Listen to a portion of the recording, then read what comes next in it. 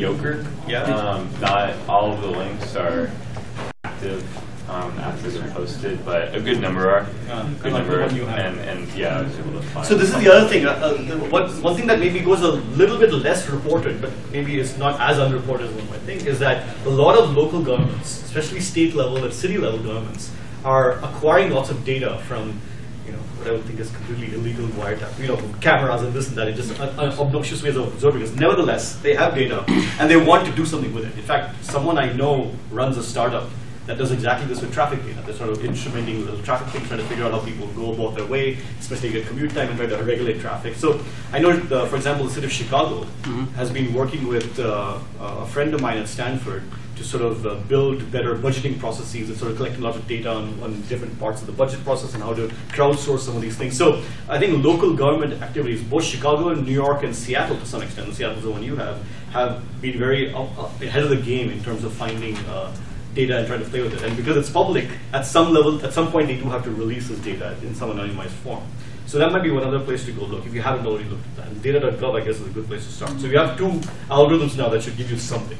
So definitely try those things out, and maybe we'll have more algorithms coming up. So, and I guess you had you knew about this data ahead of time. Yeah, that actually there is one more. We have to just verify whether it can be used for. Okay.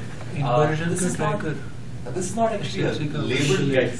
So this is just a purchased data set. Like so, Dominick's is out of business, but before they died, they gave away all their data, which is like lots and lots of data about loyalty programs. So people come and purchase. And they have categories of food items as well. Purchases what, right? So you can imagine. And that's the thing, right? That data set might look unlabeled, but it has actual domain-specific information in it from which you construct labels. Now let's get to your point, yes, right? So you said take an unlabeled data set and take the first coordinate. I mean any coordinate, any dimension, any attribute. Yes, any dimension is a label. So give me an example. So yeah, here is a good example. Yes. So he found some NYC open data. So I don't think I can see I found. I know you're not gonna be able to see it. So I found NYC open data. Yes. It has a lot of stuff actually. Okay. This is accident data. The accident took place in one dimension, and it's got latitudes, longitudes, streets, and stuff like that. I think that would be. So I'm going to pick the latitude as a label. What does this tell me? You cannot pick latitude. I can't. Why not? I mean, you just said I can pick any attribute. All the values will be different. Then. Sorry? All the values will be different. I mean, most of the values will be different. So you're saying pick a categorical attribute. But what if you did latitude? So what? Give me one. Location. You could do the location, the borough. The borough. The borough, which is like Manhattan or Brooklyn. Yes. Okay. And I think there's 5. So then, okay, so if you're saying the label is the borough, then you're saying, given all the remaining attributes, I want to predict where the crime happened? Is that what you're trying to say with your clustering result? I want to say so what would you be, where the majority of them happened? Or pardon me? Maybe you want to say like where most of the accidents are happening? But if that's most, you can, I mean, is there a real clustering problem there? So that's the thing. I mean, it may be possible to take an attribute and say this is the label, but are you able to generate a clustering problem? A meaningful one, as opposed to just something that just, yeah. I was going to say, it sounds like it's two-way, right? I mean, you could generate a cluster, or you could try to guess like the type of crime or the type of accident based on the geographic data. So then you're picking the type of crime maybe as an attribute. Okay, right. So that might be one way to do it. So look at the type of crime and say, can you predict it based on other features? Again, and that's fine. That would be okay if you can come up with a plausible story. And you said, and so the other way you were saying? Well, and the other way would just be the opposite. Based on what the crime is, you try to guess where it happened. Right. So it might be possible to construct a reasonable instance of clustering from an unlabeled data set, but I can't say for sure that it always would be. It depends on the context. So then I would expect that if you wish to do it that way, you would present it that way. You would actually say, look, I'm going to take this data set, I'm going to treat this as the feature, as a label, and this is the interesting problem that now comes out of this. If you can do that, I'm happy with it. It's hard to do. But you have to, I mean, the point is you're going to end up clustering this thing, right? And so the goal is not to do mechanically, I mean, part of the goal is to be able to mechanically run a clustering algorithm, just have the software chops to do it. But part of it is to generate something meaningful. Otherwise, why are we doing this in the first place? Right? So put in that effort if you can, and if you make a plausible story, or if you think it's plausible, put it on the page. We'll all look at it. Right? It's not just me. So if you put it on the page with your argument, then others can also comment on this as well. And I would encourage that as well to sort of say, well, I don't think this is an interesting problem, or I think this is good, whatever. Okay. All right. Any other questions about the first slide? so far? Yeah, so like I said, this is going to be the hardest part is going to be this first part, find the data. I suspect running it will be annoying with Worm's kind of, it'll take you 2 hours and lots of coffee, but it'll be annoying in a different way, whereas this is annoying in a much harder way because you really have to go search, and it takes some time. So I hope you're spending that time now looking and, and looking for it. All right, good. Let me see now. So where did we stop? So last time we finished our discussion of the K-center algorithm. And we remarked on this problem of sort of outlines, right? And this is again, a lot of what we're doing right now, these first few lectures, is not so much is talking about particular clustering formulations, but is also revealing some of the more basic problems that are going to show up in every clustering problem, right? So we saw the problem with K, right? How do you choose K as a model selection problem? And this is going to come up over and over again. It's not just specific to K-center. We saw this problem of how do you pick the cluster centers? What does it mean to pick a center in an arbitrary metric space? That's again going to come up over and over again. And now we're seeing this problem of outliers and of stability and of noise or whatever you call it. And the basic problem being that because the K-center objective is saying for each cluster, the cost of a cluster, the measure of how good it is or how bad it is, to measure cost, is this diameter notion, or is the radius of this cluster center. It's very sensitive to outliers. One point can really mess up the whole thing. And as you see, as you start playing the deck, you realize this is annoying because if I have a few noisy points, I don't want my clustering algorithm to get so distracted by those points, it just gives me a bad answer. Right? So on the one hand, it'll give me a meaningless answer because it'll try really hard to fit these outliers. And on the other hand, because it is now saying that the best cost solution is very large because of this one outlier, it means that it can find any solution that's a large cost, which is going to be even worse. Right? You might argue that if I find a clustering that has all these points and this one extra point, that's not terrible, maybe I can figure this out. What's worse is that somehow the cost of this cluster gives the algorithm permission in some sense to find even worse ones, because we'll have to pay this cost anyway. Why should I put in the effort to find a good one? I mean, the algorithm's not thinking that, but it really is thinking that in terms of its optimization. So there are levels at which this is a bad thing, in terms of not capturing the data and not capturing the cost correctly. And so we talked a little bit about how to make this more robust. And thankfully, statisticians have done all this work for us because they talked about this notion of robustness. The idea that you want some kind of function on your data, that if you include some bit of noise to it, some element that is noisy, this thing does not change too much. If you go to the Lipschitz condition, you can do any way you want. But formally, you can say things like, if I take one data point and move it to infinity, or very far away from the rest, this estimator should not also move to infinity. Something that the mean, for example, does not satisfy. It goes off to infinity. So we observe that the median does satisfy this property, the median of n numbers. If I take n numbers and find the median, x1 to xn, just numbers, we know that this does not go off to infinity. You need to actually destroy half the points to make the median also get destroyed in order to go off to infinity. And that's good. And again, you can think of this as just saying, okay, all the points are on a line, right, all these numbers, and you basically find the thing in the middle. What's going on because the things go off to the side, you're going to change the middle. And then we said this is useless as a measure for anything more than one dimension because there's no notion of ordering. And this is very dependent on the idea of ordering. So we said, okay, we can reformulate this. This is equivalent to saying, find the argmin, the thing that minimizes, right, over all points, the sum of xi to p. And when I say equality, I mean when d is actually on the line. Right? And again, I argued that while this is counterintuitive, this number goes off to infinity, the actual position of the answer doesn't change very much.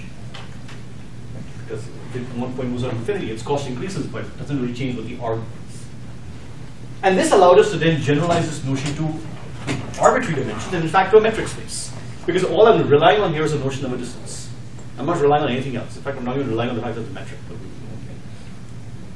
So then I'm saying, okay, I will now define the median, or the very ugly named medoid that you might come across every now and then. This is like a bad neologism of centroid, but it sounds much worse. So a medoid, it's a horrible word, I hate saying it, is basically, for a given, so given a set of points in a cluster, let's say P1 through Pk belonging to a cluster, I want to find the argmin. And again, we can talk about what this min is over. In this case, we'll just say it's min over all points in C. sigma d pi. So in other words, I played this little sort of sleight of hand on you, right? I said, okay, I like medians. I can redefine medians this way, and I'm going to define the median this way. It's a standard trick we do. It's a functional version of this thing, right? So if you try to think of this as being the middle, it's not as well defined. There's no middle as such, but instead it captures that basically. I think will be kind of more. So far so good. So now we have a notion of a cost for a cluster that is hopefully more robust because of these properties. Okay. Now we'd like to use this to generate a clustering problem driven by this idea. What would that clustering problem look like? What is the clustering problem induced by this question? By this idea. And this is again how we'll often define clustering formulations. We'll come up with some idea of something that is good for a cluster, and we want to generate a problem out of it. How do you generate a problem out of this idea?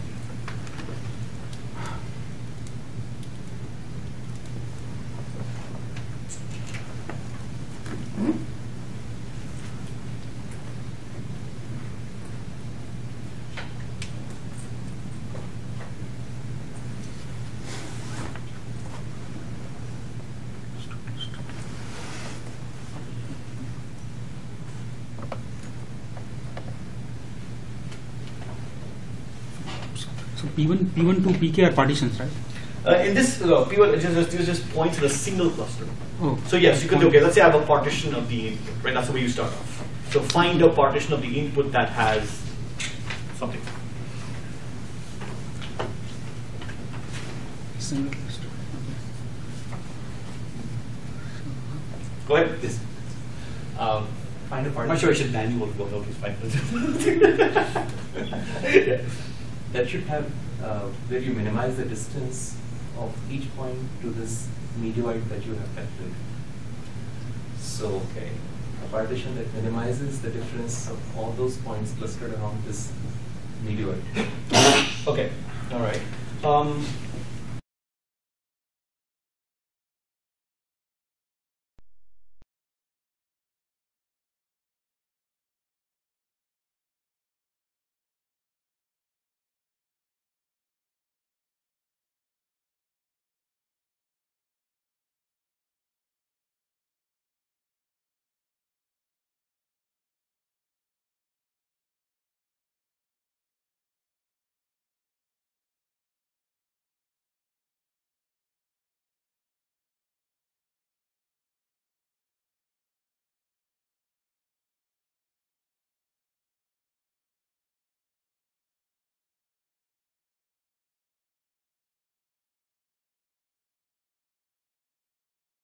Cluster or Well, I'm saying for a given cluster, you have this definition. I mean So now I'll say for a partition, which is a collection of clusters, what do I want? the same applied to all the But methods. what specifically? Argmin of medial 1 to k distance between a point. Okay. All right. Here on the right track. It's just I'm trying to pull up. Yeah. Ravi, you want to? No, I was thinking something else. I mean, Okay. if these are the points belonging to the same cluster, Yes. all P1, Pk, and I mean this argmin, this thing, this states like the cluster should be compact. I mean, if you That's the remember- idea. So hope anyway. Yeah. That's the idea. That's why. But then how do you make that into a formulation for a clustering problem? So you're trying to convert a vague intuition about what makes a cluster good into a definition about what makes a cluster ring good. That's what we're trying to go from this to that. That's what we're trying to do here. Similarly to how we said, okay, we want a cluster to be compact, we'll measure in terms of the diameter, and that allows us to generate a clustering problem. Find a partition that has good clusters, right? So we want to say find a partition that has good clusters, where good is now defined this way. So we're very close to an actual formal definition of a problem.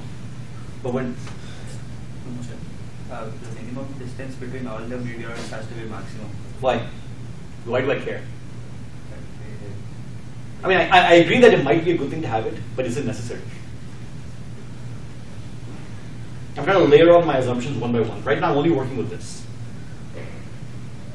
So let me sort of propose what might be, right? So the clustering problem would now be, and I'll call this the K median problem.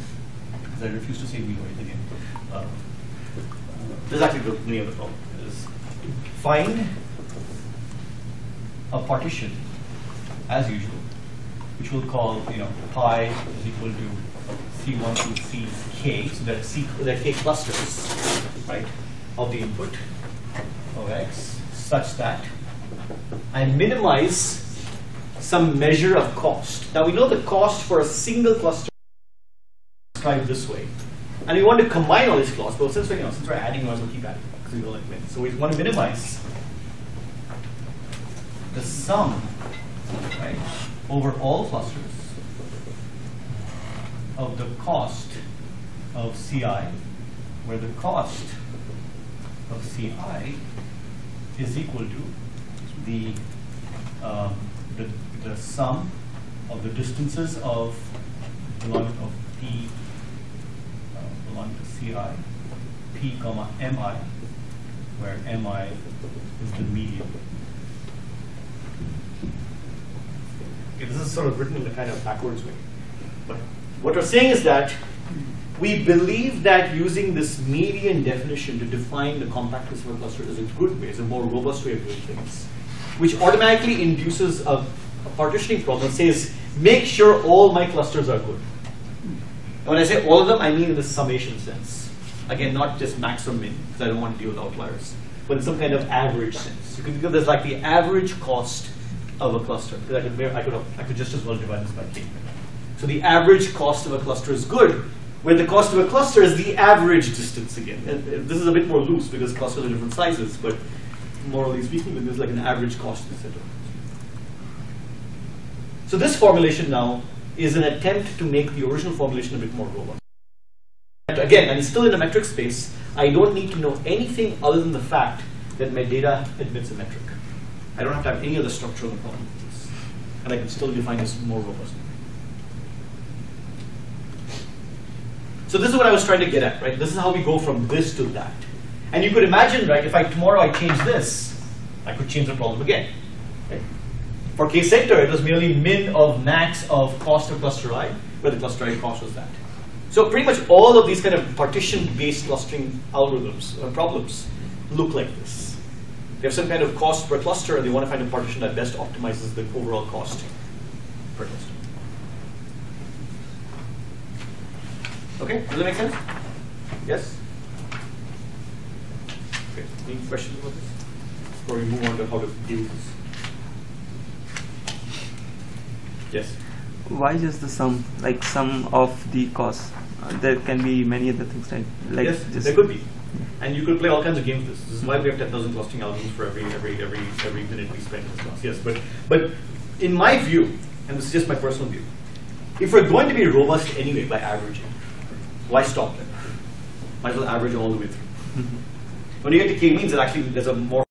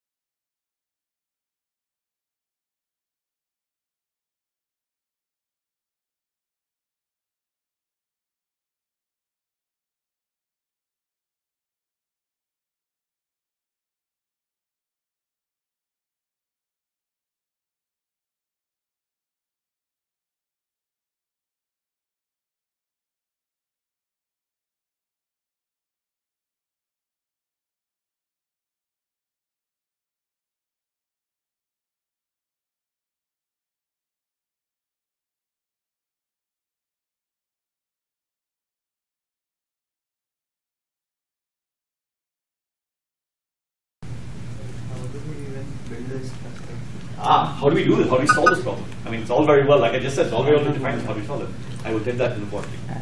10 seconds, or if no one else has any more questions. Actually, how can you verify? How do you verify it's optimal? That's not true. This is an NP-hard problem. It's not NP complete.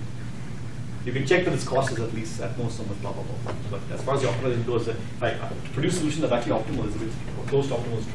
Yeah, this is also NP-hard, by the way. In case you, not that any of you should be surprised at this point. Any other questions? Okay, so what do we do this now?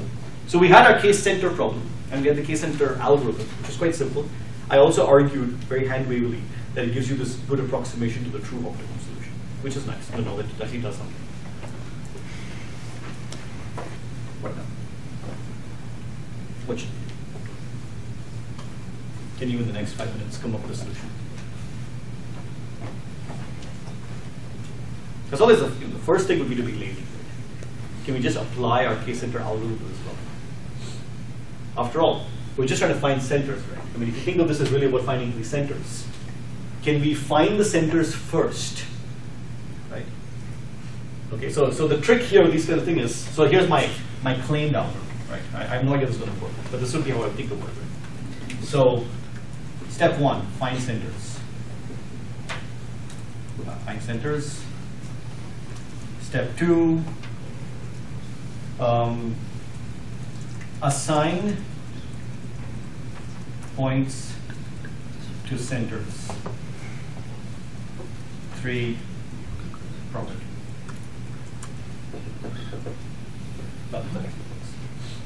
Notice that, you remember this property I mentioned, I think in the first lecture, it's called the Voronoi property, this nearest neighbor property? Yes. Okay. Is the nearest neighbor property true for this cost function? In other words, is it true that it is always better under that overall cost function to assign a point to its nearest cluster state? So in other words, this is my objective. I come up with some centers which I claim are good. Is it always better to assign a point to its nearest cluster state? What do you think?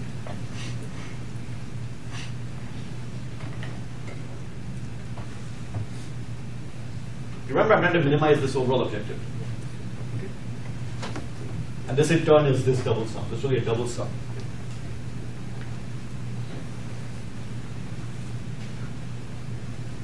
Is the Voronoi property satisfied?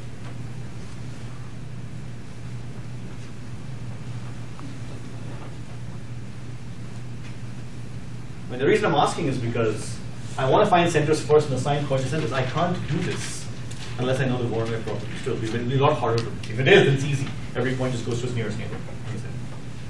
But if not, I have trouble. So I need to know this property holds. Does it hold? I think it should be.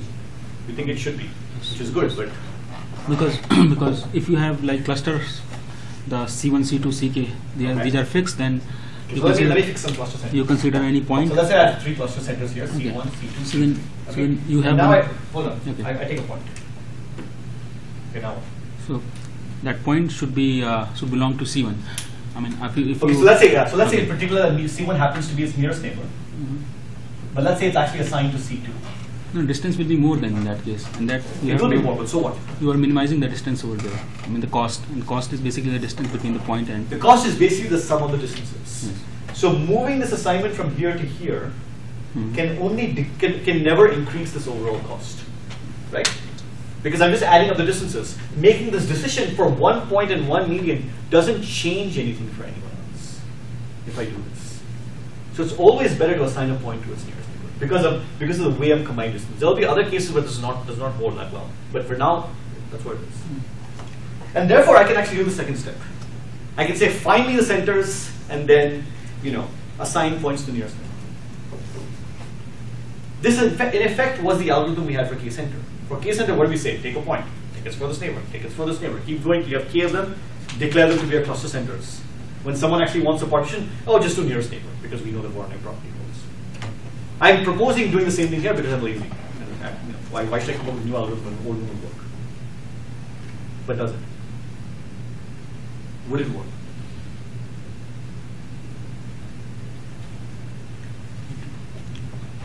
And I'm not asking necessarily for a proof right now, whether it does or doesn't. I want your intuition about this. What's your feeling about this?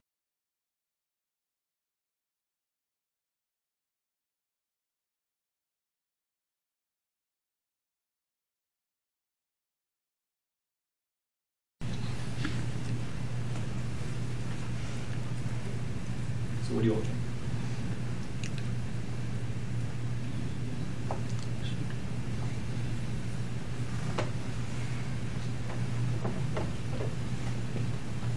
As you can see, I'm kind of annoying that I'm being close and think in class. I know it's hard to think online, I agree, but these are things that it's important to think of. All of these steps are important.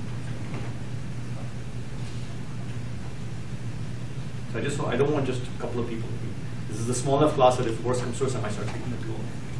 And the point is not to sort of see if you know the answer. The point is just to get people talking.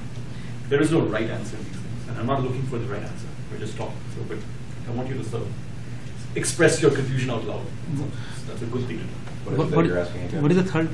The question I'm asking is, can you give me some feeling as to whether this algorithm, find the centers first, that we had for Gonzalez, for a K-center, right? Just pick points, furthest point, pick a center, pick its furthest neighbor, pick its furthest neighbor, pick its furthest neighbor, and then assign points to the nearest cluster center. Is it likely to work with this formulation? Because if it did, we'd be very happy. There was one algorithm, two problems. Yes. The third point is profit. Profit. Profit, we win. Okay. We kill two problems with one word. So just by assigning once, you are done. That's what you said. That's my claim.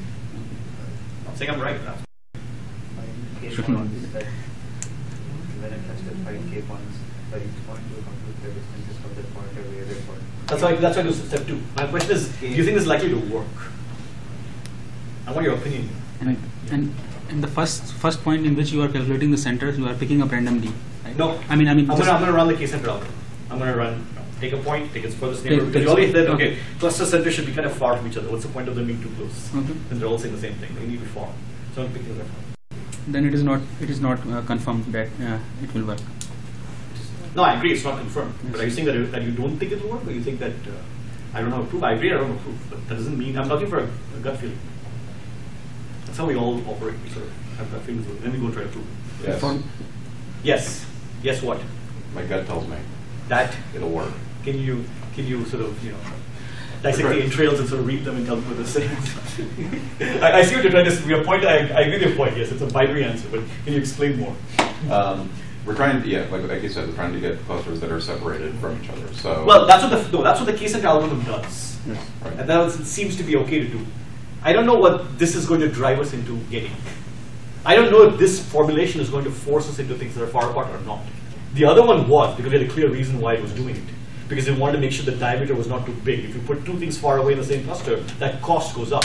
But here I'm taking an average, maybe 2 points are far apart, everything's fine. Who cares? It's not at all clear, and maybe this is what I'm trying to get at, that the idea of taking things that are far apart is the right thing to do here. You were going to say? So as soon as you assign the points to the cluster, will the medians for each cluster change? Ah, that's a good point. They would. So then what would you do? At that point, you're right. Once you assign the medians might change. The thing you tell the center is not center. Now what? What is the obvious next thing to do? Recompute. Medians. And then what? Are you done? Calculate.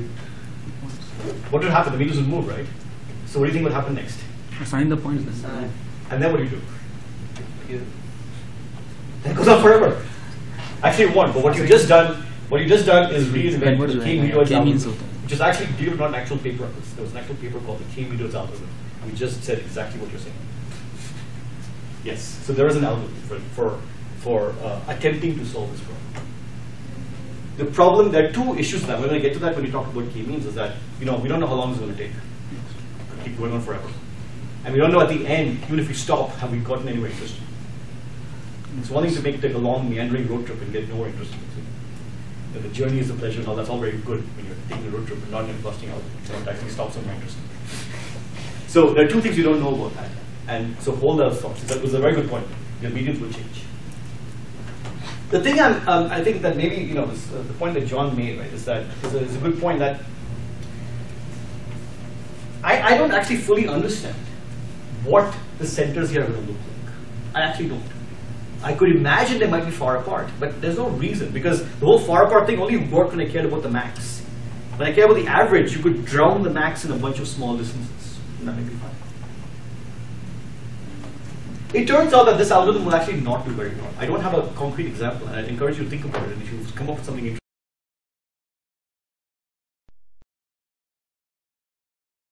Our sums are hard, but I'd like to see one. That this is not going to work as such. And so there's been a lot of work on trying to come up with k-median solutions. I won't bore you with the details. There's lots and lots of very complicated methods. But there is one very simple algorithm, which is quite intuitive, much like the k-center, but is very different. And is similar to k-medoids, and that's something you could come up with, but it's again, subtly different. And the algorithm looks something like this. As before, guess a set of centers, just like we did before. Somehow, I don't know how, I don't care. Just find some k points, anything else. And now do the following operation. So now remember that we have our metric space and we have points. Some of those points have been promoted to being centers, right? So they're centers, and they're just the rest of the points. So let's say the center set is, we'll call it S, just not to be confused with C. So now do the following swap operation.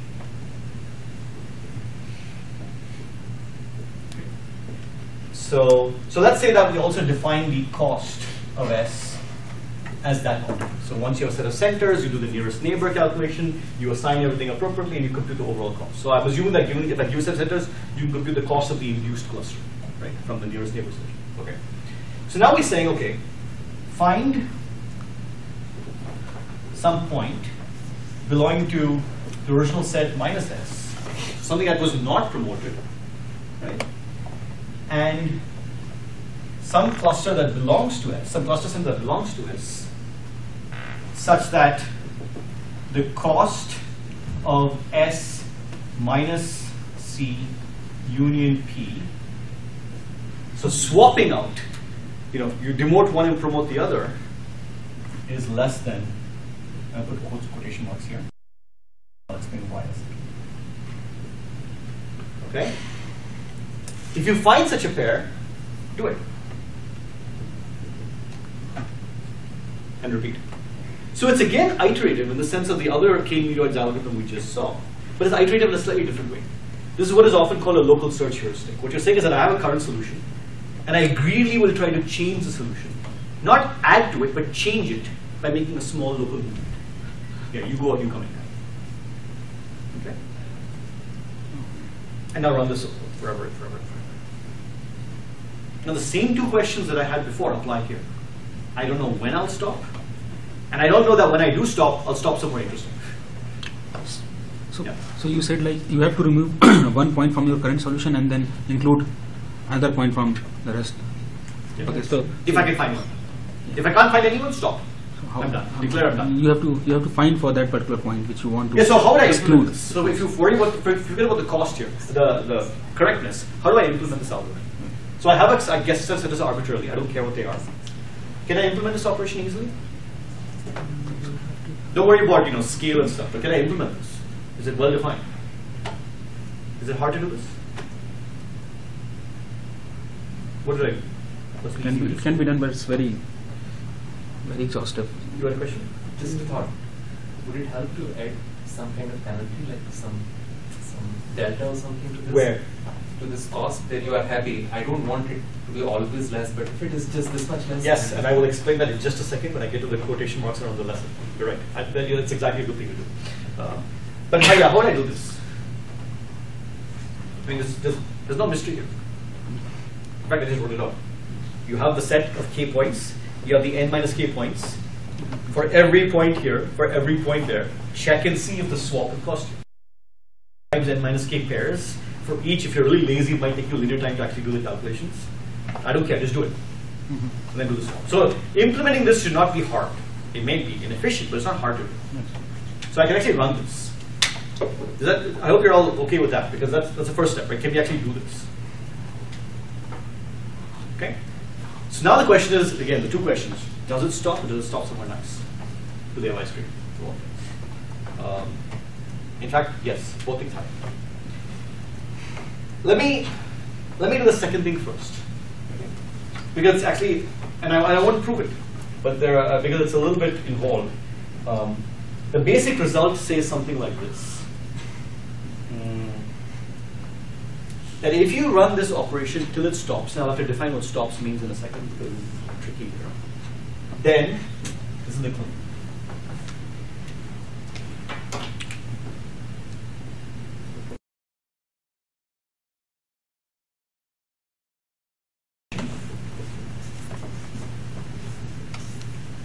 the solution produced, let's call it S.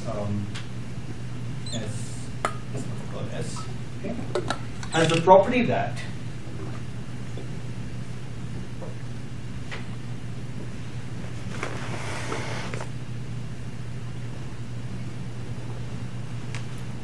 where S star is the optimum. Okay. This 5 is a bit of a magic number, but there's a reason where the 5 comes. So what this is saying is that, and I'm not going to prove this, but I'm going to assert that, and I'll give you references to the actual proof here, that the solution you produce, if you run this algorithm termination, is within a factor of 5 of the best answer. Remember for K-center, I said the best answer we got was factor 2. So this is worse. So it's a factor of 5 away. But you can still bound it, right? In other words, it's not horribly worse than the optimal solution. It's factor 5. In my neck of the woods, this is counted as a good thing. In practice, it may not be, but this at least gives you a bound. Okay? The proof is basically one of these characteristic local search arguments. You look at the optimal solution, that you don't know, and you look at your solution, and you sort of try to reason about how the optimal solution compared to yours. If you've been in my class and looked at greedy algorithms, this is kind of how you do. Look at the optimal solution, look at yours, you look at what happens if you change yours to look more like opt, and you see that overall the price you pay with some careful accounting doesn't get to be more than that. And again, all this uses is basically triangle inequality. So all this works in the metric space. You don't need anything else. Okay. Yes? Can you learn the K-center algorithm and then use those K points and then run You absolutely could. But there is no proof as far as I know that does any better. In practice, it might do a lot better, and that would be a good thing to do. And we'll talk about initializations in a bit. So it's a good point. In asymptotics, in the worst case, it doesn't matter. I can prove this bound no matter what you pick, but in practice, it might make a big difference what you pick. Right? And yes, that might be a good way to start. Initialization is a big deal for clustering. So whatever you do, it cannot go beyond 5 times. Yes, this is the guarantee. Okay. And you could look at this now and ask a question about it. Could you do anything better? Is there something you could do which is even more clever here? And one way I think about this, well, I said this was local search. I took one cluster and one point and swapped them. Could I do better? For example, could I take 2 centers and 2 points and swap them? Any one of them individually may not be that great, but 2 might actually be good. I pay a price for doing so. The running time will go up, because now the number of pairs of centers and pairs of points is much worse. Right? So I do pay a price for this, but can I get something better? So it turns out, the subsequent way, which again I will not prove, is that now if you take, instead of 1 center, if you take P centers and swap them,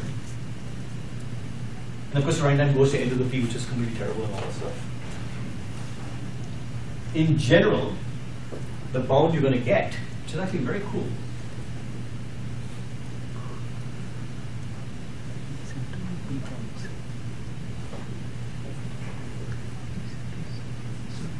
put P equal to 1, you get that 5. But you can actually show that you get better and better up to a hard limit of something like 3. Like if P goes to infinity, you still can't do better than 3. So there's a limit to which you can push this, but you can't push this over. And theoretically, this is a very beautiful result. I think from the point of view of thinking about clustering, this algorithm is enough. But the fact that we can prove this is very, very cool. And again, using these very simple local search rules. The analysis is where all this work goes.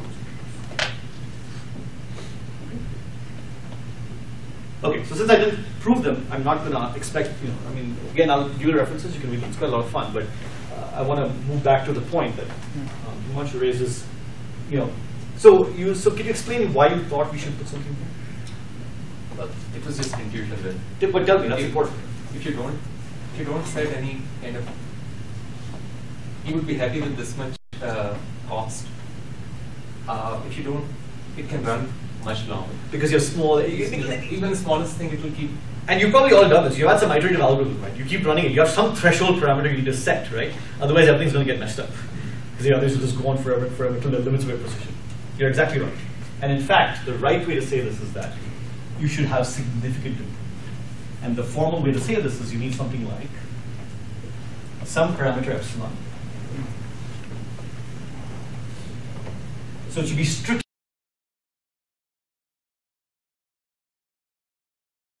equal to 99% of that cost, not 99.5%. And once you get below that point, you stop. This turns out to be very important because for exactly what you said, if you don't have this, you can't prove it terminates in finite time. It might go on forever. But with this little twist here, you can show this will in fact terminate in a polynomial number of steps, and the bound will sort of, there's an epsilon term that sort of floats in here. Yeah. There's only a finite number of partitions, right? So if you decrease each iteration, even if it's by a small amount, you can eventually see them all. This is true for this case. I think you need this proviso when your metric space becomes infinite. In a finite metric space, you won't have this problem, right? Although in this case, would you ever? Right, you're always decreasing the cost. Yes. So in a finite setting, this will not be a problem. Eventually, you'll cover everything. And so this argument that Braxton just made is also a very important argument that if you have a finite metric space and you are looking for a k partition or any size partition, right? There are only a finite number of such partitions, right? And then you can write down the number and cost for each of them. So you have all these partitions, a finite number of them, and you have the cost, and you just sort them now from worst to the best. And when you observe what this is doing, this will always move to a partition that has lower cost. It never moves to a partition that has higher cost because of its definition. So think of this long list, right? It's a finite length list, and you're going down. Eventually, you'll have to stop if there's a minimum compact set. So anyway, so that is a very good argument because it's often used as an argument to prove termination.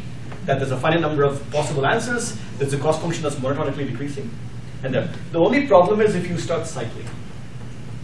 If you remove this proviso, and I find something that's equal to it, then you end up in a cycle. Of course, that's kind of a weird boundary case, but I think that's a technical reason why, even if it's a finite set, you don't have to worry about cycling. So you have this kind of strictly improvement. And again, the algorithms class, some of you may have seen this, and we talked about strict improvement in the greedy algorithm, and we talked about flows, we talked about a little bit. So yes, so A, we can get a good bound. B, by making sure we make some improvement every step, we guarantee termination of polynomial number of steps, and we get the bound. So that answers the k-median problem. So we can actually solve the k-median problem. And in fact, there are many variations of this. You can solve this if your data is large, you can stream it, you can do this, and then you know them. But the most important point is we now have we have two clustering algorithms in our arsenal now. We have one that works, in a metric space that has this objective of worst case bounds on diameter and gets you well separated points, which is useful for many problems, any kind of quantization problem. And you also have this version, which is more robust, which hopefully is not as sensitive to noise as the original formation. And again, this has to be tested, right? You can't really. I came up with a cost function that claims to do this, but it's also good to sort of, again, try it on examples and see what you do. So any questions before I move on?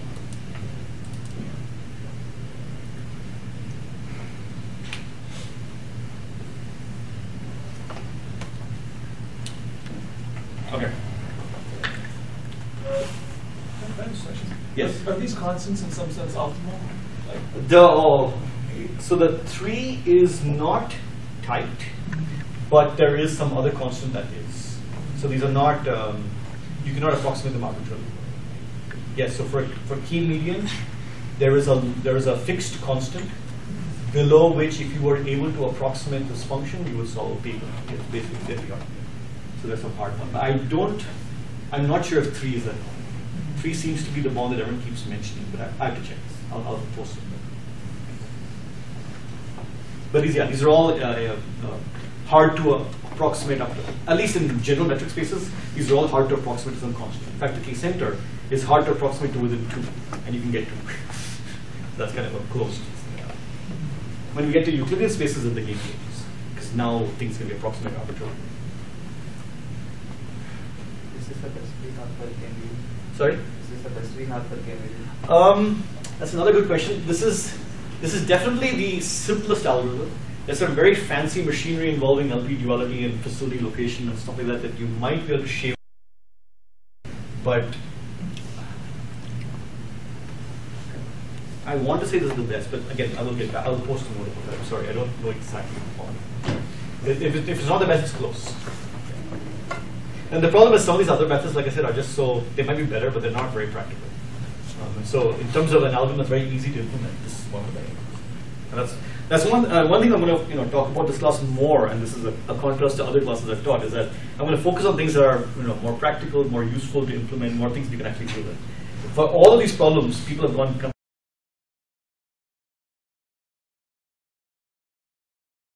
You know, no one except professor with grad students to dispose of would actually be doing it. So I don't want to. I mean, there's a time and a place to think about those methods. If you're really trying to understand the theory behind them, I don't think this class is that appropriate venue for that, and that's not what I've advertised this week. So I don't want to. All right. We now have, if our data comes from a metric space, we now have at least 2 different tools for playing with it, and that's a good thing, right? Because again, our data does just come from a pure metric space. Or that may be all the information we have about the data. We can tell how far apart they are, but we don't know much else about them. And all this needs, in fact, is some kind of oracle. I don't need anything. I don't need to know features. I don't need to know anything. As long as I have some black box that, given 2 objects, spits out a number, I can run these algorithms. So that's quite something. But you need so little about the data to be able to run these things and get reasonable answers. But of course, real data has more structure than that. And so we'd like to say, well, if we have more structure, what can we do with it? And can we do more? Can we come up with better formulations that capture more of what's going on? And so now we're going to move into a vector space. And in particular, you're going to look at Euclidean spaces, but we're really going to look at the use of vector properties. And so we're going to assume now that data is not just inhabiting a metric space, but the data inhabits a vector space, which means, I said in the first lecture, and you can multiply things by a scale. And it's all well defined to do so. Notice that there are places where it's not well defined to do so. As I said, if your coordinates are that long, you can't really add them in the way you think you should be able to add them because they're on a sphere, they're curved. If you're in some kind of more general non-Euclidean geometry, you can't add things and scale them in the same way. So this is still an assumption, but it's a very common assumption that you have some set of features and they're all independent, and you can add them and all makes sense. Okay. So assume my data lies in a vector space, and just for concreteness, we'll just assume each point belongs to some d-dimensional space. Right? All right. And now I have a bunch of these points and I want to cluster.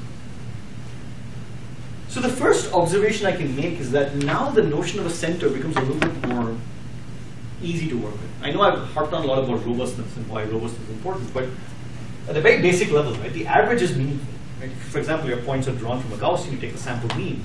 It's an unbiased estimator of the true population. So we know we have a notion of a center, a very easy notion of a center, which is just the average of all the points. Or the size of the cluster.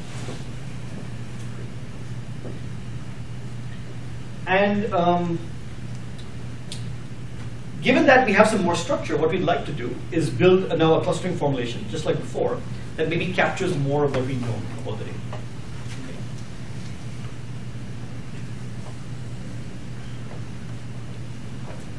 And so we can take essentially the algorithm that we just talked about, the K-Meroids algorithm, and implement it here. So we can say something like, so my algorithm says one guess centers C1 through Ck. Okay.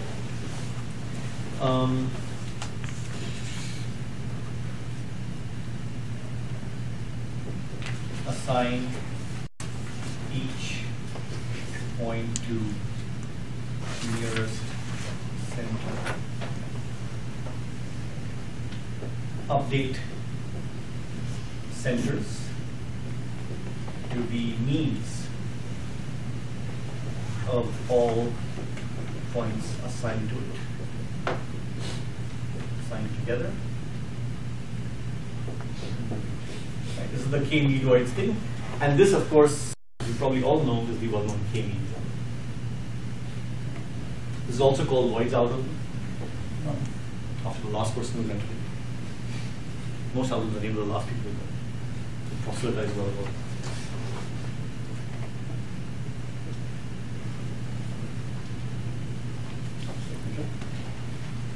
And of course, this is like one of the most popular clustering algorithms. You could imagine starting an Indian clustering class with K. It would be horribly boring. So I'm doing this backward, mainly because the way people think about this algorithm is somewhat backwards. In the sense that I'm giving the algorithm first and not talking about what it's trying to do. But it's such a standard algorithm you might imagine, and in fact it's a prototype for the way people design clustering algorithms that it's good to just write it down. So I have these centers, I assign each point to near a center, I have the centers to be means, and I keep going. And again, I can have the same question when to stop. But I don't want to even ask the second question, how good is it? Because I have no idea what it's trying to do. So let's try to retrofit what it might be.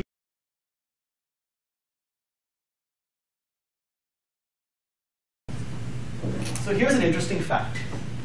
And I mentioned this very briefly, but I didn't harp on it. We know that the median is the point that minimizes the sum of distances to this point. What does the centroid do? Does anyone know the functional equivalent of a centroid? The centroid is the point that minimizes whatever that is. You know what it is? Anyone?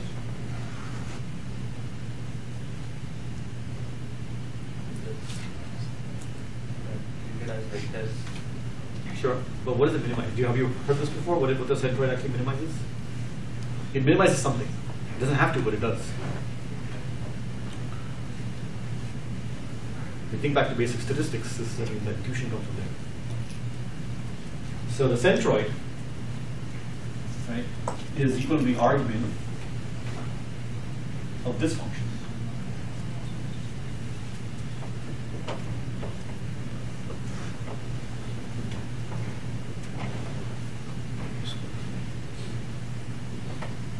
I wrote it this funny way because I'm dealing. And I sort of skipped ahead. I'm dealing with a vector space. I'm dealing with the Euclidean distance. So the L2 distance between x and y is equal to the vector difference between them squared. Squared. This is the norm difference. That is basically sigma xi minus yi squared. So the centroid of a collection of points in a Euclidean space minimizes the squared Euclidean distance of the points. Now, of course, I could remove this, and I would get back the median formulation, where the distance now was the Euclidean distance, which happens to be a metric. When I put the square, this is no longer a metric, so it's not quite the same thing. Nevertheless, it has this property.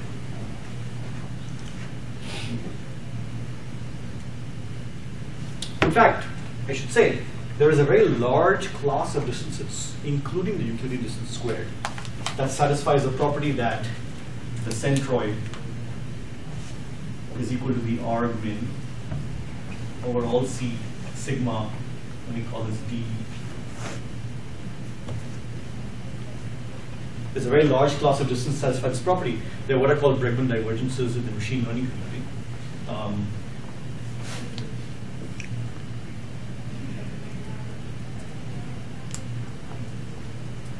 I wasted a number of years of my life thinking of these, so I thought I'd mention them. But it's cool because that you use for Euclidean distances works for any of these distance functions, which includes things that are more information theoretic, things that are more statistical. It's kind of nice. A single algorithm works in whatever sense it works for all of these distance functions. So just an aside, I'm not going to say any more about this, but this formulation is more general than you think it is. It actually has much more things going on. And there's a big, very deep connection to statistics and estimators going on inside that, which I can tell you about later. So the capital D can be any function or what? No, there's a special class. They have a certain specific structure to them. Again, I don't want to talk about this now, but we can talk about this later if you're interested. Okay, so let's get back to this, right? So the centroid is the thing that minimizes this quantity. We have an algorithm that seems to do something. Can we define a clustering problem that this would appear to be solving? Again, it's all very backwards, but it's kind of helpful to think about this. And so here is what the formulation would look like. Just like the one we had before, find a partition C1 to Ck such that now I want to minimize the sum over all cluster centers, right? The cost of a cluster, which will now be this quantity. The sum over all xj belonging to Ci, capital Ci, small c.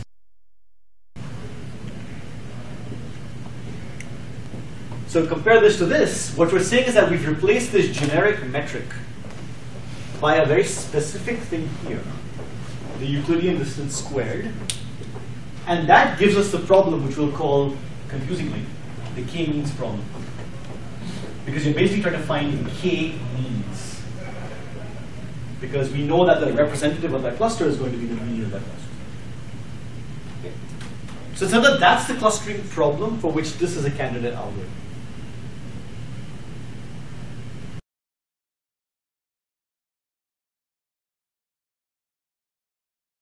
This is an important distinction to make. In the literature, again, you will find people often confusing one thing with the other. They will be meaning to apply the k-means algorithm, but they're not actually applying it to the k-means problem. And often when you see things like this, a little red flag looks like, okay, do you know what you're really doing here? So it's important to keep these two things straight. This is the algorithm, which unfortunately has its name and sort of does things a certain way. It makes sense for this problem. If your problem is a problem that needs that kind of structure, that's what you want to minimize, then yes, this is the thing you should use.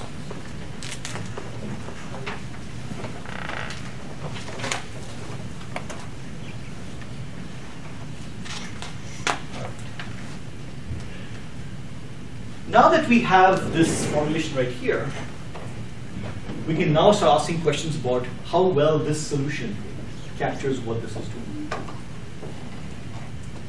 So the first thing you can ask is, does it stop? Does it ever stop? And again, by the same argument we saw earlier, you can show that every time you do this operation, assigning a point to the nearest center and updating the centers, you will reduce this value. And so since there are a finite number of partitions to look at, eventually you'll get to the bottom. So it'll always stop. It'll stop somewhere. Again, you may not like where it stops, so it will stop somewhere. Okay, because it's doing a local operation. In some sense, we may not be able to see the optimal solution, but if it gets into a valley, it'll stay at the bottom. So there'll be some local optimal rates. Notice that, again, the nearest neighbor property is preserved.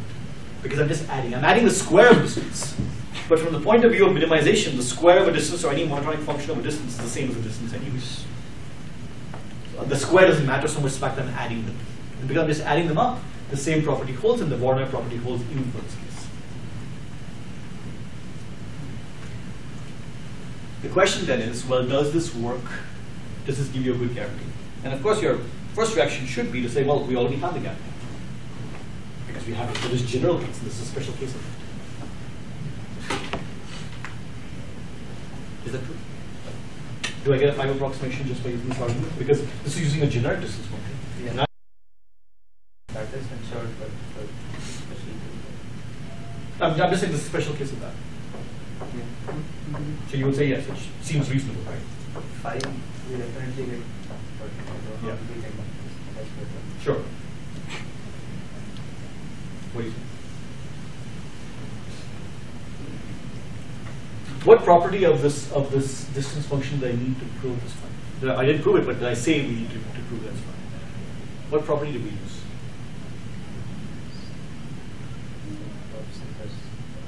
So I said we need just one property of that distance function. Triangle. Triangle equality, because it's symmetric. Is that true then? What is the distance function that we're going to be using here? We're using this. We're using dxy equal to the Euclidean distance between the two of them squared.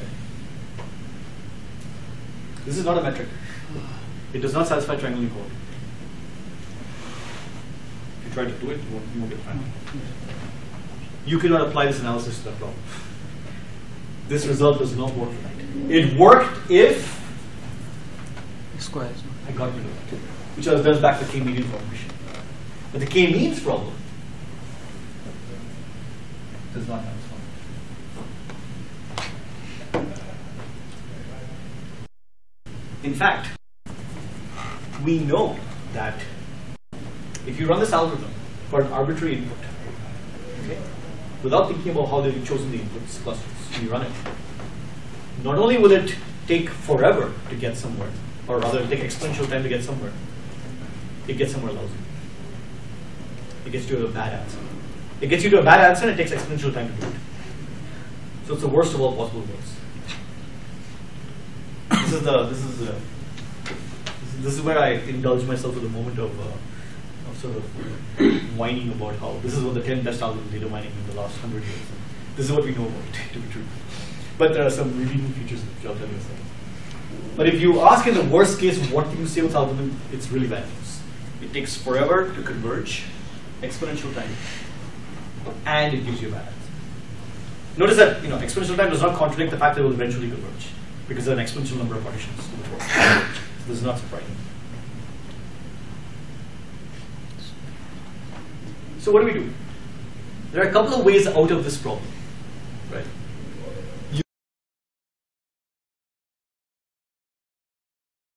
And that's one line of research. So in fact, there are algorithms. The best you can do for this problem, the k-means problem, in Euclidean space, you can get an algorithm that gives you, so you remember this 5 approximation I was telling you about? You can get an algorithm whose cost is less than equal to 1 plus epsilon times the optimal solution. For any epsilon. So you can get arbitrarily close to the best solution. You can do this in linear time. Even better.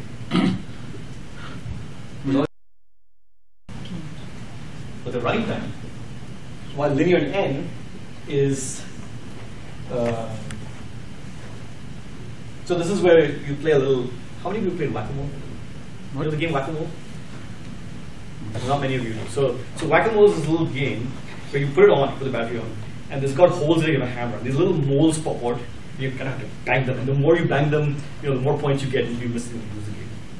So this area of research is a total Whack-A-Mole problem where your moles are basically n, the number of points, d, the dimension of the space, k, the number of clusters, and epsilon, the error. Okay? And if you whack them, you got them down to linear time, or something nice. So all of these algorithms you can get here, I can list chapter and verse. You can whack one of them down, the other ones will become exponential. So in particular, this one that's linear time. The running time is basically exponential in 1 over epsilon and k. In fact, it's doubly exponential in k. So if you have more than 3 clusters, you just not use it at all. And I think it's poly B. And if you don't like that, you don't want it to be exponential 1 over k, you whack that k down, and your d pops up and becomes exponential again. So you can play this game forever. And it's a good way to write papers. So you can do all this. So that's one line of attack, right? You try and really optimize the cost, but then you pay the price in one of these parameters here, somewhere. Okay. And there are some meta reasons why you cannot do any better. Again, there's some lower bounds and really things like that. But if you want to do any better, you'll be able to. Yes? This means like if the epsilon is very big, then you are like linear time is the time consumed is less, right? But the cost is not good then, is it? Yes, that's right. And then other way around. That's right. So there's always a trade-off here. So that's one line of attack. You really want a formal guarantee, and you work very hard to come up with a formal guarantee, and you come up with different formal guarantees depending on what you think is expensive. If you really want a cluster with 5 clusters, maybe you're okay with something exponential in k. If your data is living in 100 dimensions, you really want something small in d. It really depends on the problem. And so the different solutions you find. They're all fairly complicated, but they're all different ones based on what you want. Another line of attack is to say, assume something about the union. And this is not as bad an assumption as you might think. You might say, look, yes, if my data is all kind of clumped together, maybe I can't do anything. But assume my data is kind of reasonably well clustered. And there are formal ways to say this. I'll assume that that the best clustering with k clusters is significantly better in cost than the best clustering with k minus 1 clusters. So this is a way of saying that your clusters are well separated. So think of it this way. Suppose I have a problem with 3 true clusters, and they're kind of far apart from each other. Okay? And suppose I insist on trying to clusters with 2 clusters. Then my cost would go up by a reasonable amount, because one of the 2 clusters will look like this, and will get pretty big, whether it's an average cost or total cost, max cost or whatever it is. So if you have a data set where there's a clear answer, right, where there's a big jump between the 3 cluster cost and the 2 cluster cost, or the k and the k minus 1, let's assume that's true, and I know the k. Then in fact you can show that certain modifications to the k-means algorithm will give you the correct answer, and will give it to you reasonably. So there's one line of attack.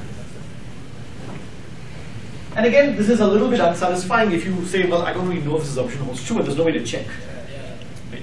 But if you believe your data is well behaved, then this is an okay thing. And you can say, well, if my data is not well behaved, why am I clustering in the first place? I shouldn't be clustering. Third line of attack, which is actually the most interesting, is a very simple tweak. It says, just change what you do in the first step, where you initialize your data, and you can provably do better. Namely, what this paper, which is this method called K-means plus plus, which you should all hear about. Firstly, book. Secondly, because actually a very good algorithm.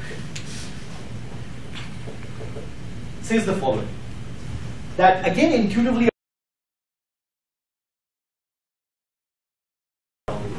and pick the farthest. But that might be too extreme. That might be too hard of like, I want the furthest point. Like maybe I don't want the furthest, maybe it's kind of furthest, but it doesn't be so far away. And so I do something more probable. I say that I pick the first center arbitrarily. Pick the first center arbitrarily. Okay? So I have a center. And now I can write out all the other points in increasing order of distance from this. So what I do is the following. For each, so I have the first center, let's call it C1, and I have another point P. So I'm going to assign a weight P. The weight of P with respect to C1 is equal to the square of the distance from P. Okay? And I'm now going to sample points in inverse proportion to that. So points that are closer are more likely to get picked. Or points that are further are more likely to get picked. But it's not as if the furthest point gets picked. How many of you follow the NBA? NBA in National Basketball? Anyone? No one follows basketball? One? So you know, have you heard of the draft? The way they do the drafting? So in some leagues they say, okay, the team with the worst record gets picked first. And then everyone started sort of tanking games late in the season so they could sort of get to be the first worst team to win. And the NBA at some point said, no, we're in a lottery. You know, we'll rank the teams based on their records. And if you're worse, you have a higher probability of being picked, but it's not one. It's just a higher probability. Think of this as the NBA version of that thing, right? So you want to pick points that are far away, but you don't want to do it deterministically. You want to have some chance of not picking the furthest point to allow for flux in your data. Okay. So pick the next center, and you can generalize this to any cluster. If I have a cluster here, there's a distance of the point of the cluster, which is the minimum point. This can generalize right here. So when you have to pick the next cluster, you pick a point with probability inversely proportional to W. You normalize appropriately. And then you pick your k-centers now. And it turns out that one step of doing this does two things. First of all, it guarantees that you converge in polynomial number of steps. It guarantees that you will not take exponential time to run. So that's the first thing good thing. So the first thing good thing that happens is provable. So this is all expected case because of the randomization. So what I'm really saying is that with high probability you will stop at polynomial time.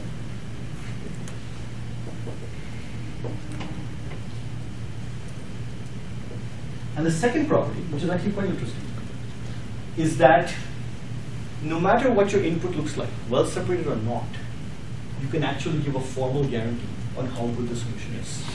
And the guarantee you can give is that, again, the cost of the solution you get is less than equal to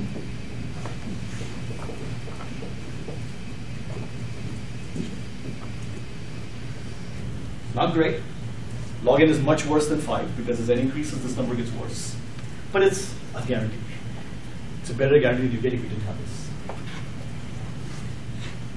Let's hear from, yes. Okay, so we pick our first center. We and you keep doing this. We do the weights. And then you again till you pick all k centers. So the initial each subsequent center is only based on the, so center 3 is only based, or choice for 3 is only based on 2 rather than 2 and 1? No, 2 and 1, that's what you have a set. You look at the set of centers you picked so far, and you measure distance to the set. So it's just like the k-center algorithm where you look at the distance to the set, but it's still probabilistic. Yeah. Right. So you always look at the entire history of what you had before. And remember, you do this only once. This is the initialization step. You don't do this at every stage. You do this to start, and you just run the whole back and forth, center assignment, center assignment. So it's just a one-shot procedure. Okay. And so this bound is log n, which again, if you're not used to this, is like, it's a number that grows with n, so it's not very nice. It's worse than a constant, but it's something. It's not terrible.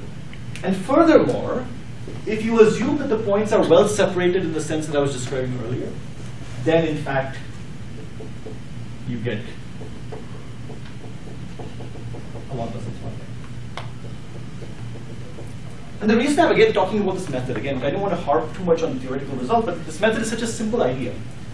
And it's already become very, it's only about 6 years old, but it's already become almost a standard, trick in the toolkit. That it's just very simple. That will basically give you the same write-up. I mean, this is a little more expensive, but you do it once. But you get all these nice guarantees, and you can guarantee conversions.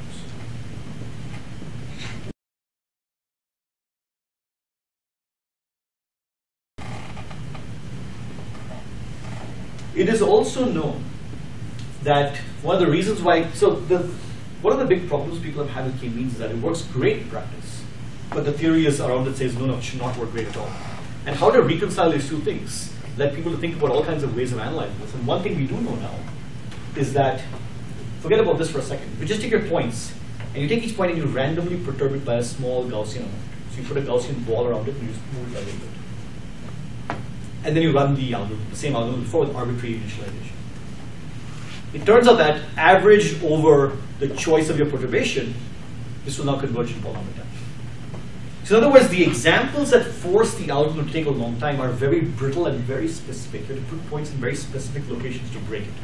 So in practice, it doesn't break because if you just randomly perturb things, it's good.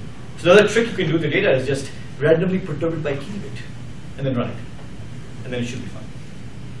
This is called smooth analysis. This has been a very successful way to analyze linear programming and things like this and a lot of other things. So we have some evidence now as to why this works so well in practice. And that's why it's a good thing to understand. And these are the guarantees you get. And again, what this is doing is basically saying the minute my data, this vector space structure, I can start doing more with the data. Assuming that I'm working with this kind of distance function. If I'm not, I could have vector space data which is not Euclidean. I have some other cost function, then I can't do this.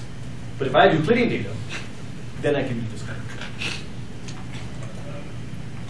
Okay. And this is the k-means algorithm. Well, all these results are fairly new. So the first k-means plus k-mod 6 years ago, or 7 years ago, there's been improvements that make it work in parallel on a distributed system. If you want a MapReduce version of this, because this can be expensive, because you have to update these weights every time you add the new clustering, all these ways of doing it. And so these are relatively more recent than the original k-means, which is much older. Lloyd's version of this algorithm goes back, I think, to the 50s.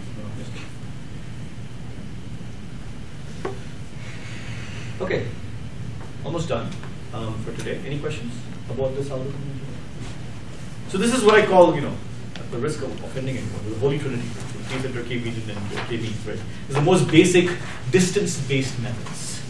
If all you know is some kind of distance, I don't like you and I don't like you a lot kind of notion, then this is what you can do with your question.